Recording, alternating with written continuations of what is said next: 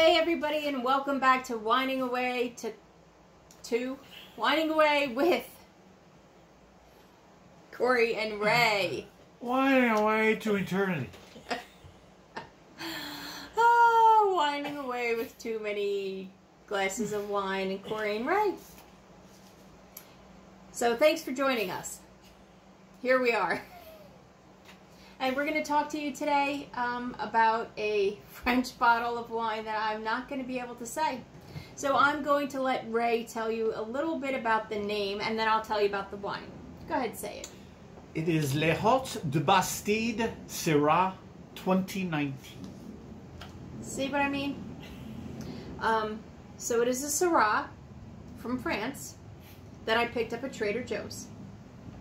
And now, when she says picked up, she did pay for it. I did. I don't want Corey. Picked up and took to the cashier. This one was $14 a bottle. She didn't shove this down her bra and like head for the side door. And it is from southern France. And it is 14% alcohol. So it's a little on the higher end. Which is what Corey looks for. I like Syrah. That's one of the ones that I like. Some people are... You like 14%. Some people are, you know, they just don't like Syrah.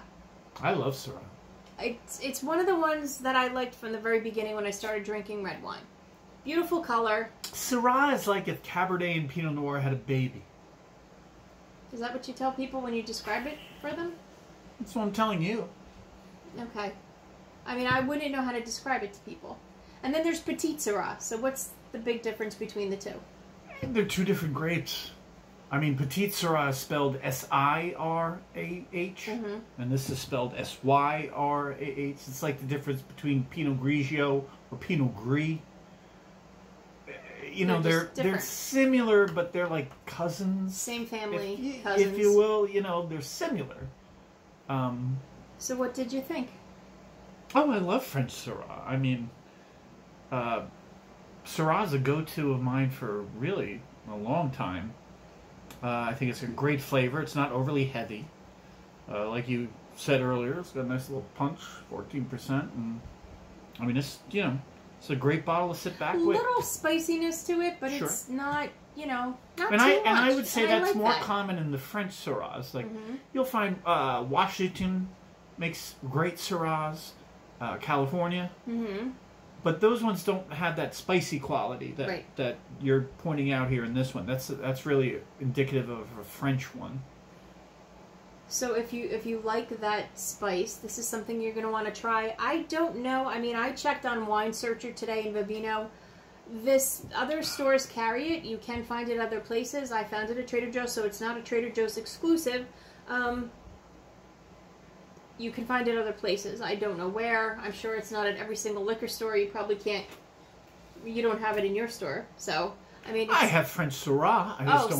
You can get a French Syrah, just maybe not this exact... Yeah, this particular one, no. But I do carry French Syrahs. So, if you want to try French Syrah, which is a little bit different, a little spicy, something new, if you're a Syrah lover, or just say, hey, I want to try something different, go out and get yourself a French Syrah.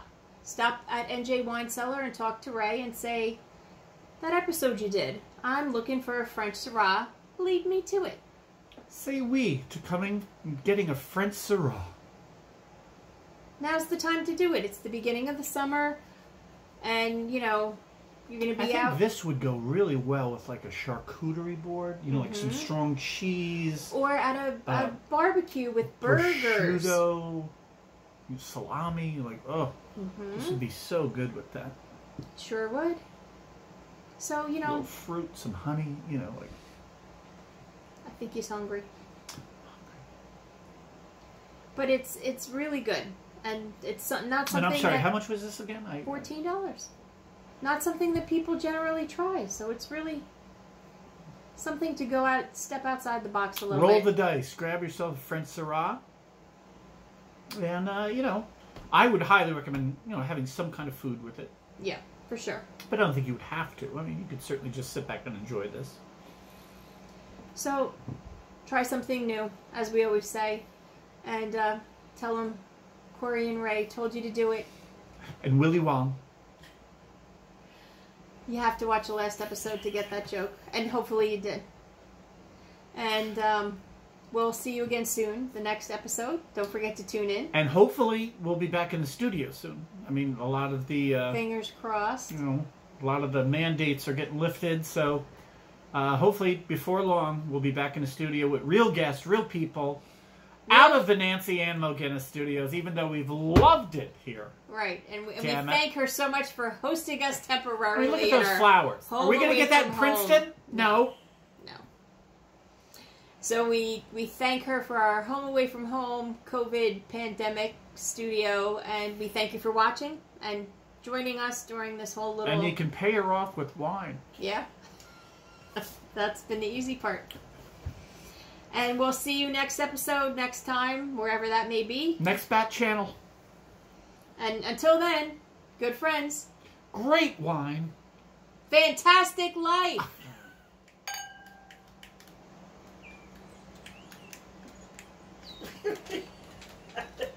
Oh, God, go off. This studio is just riddled with problems. Right. What? Go off. You know, the phone's bound to die at some point.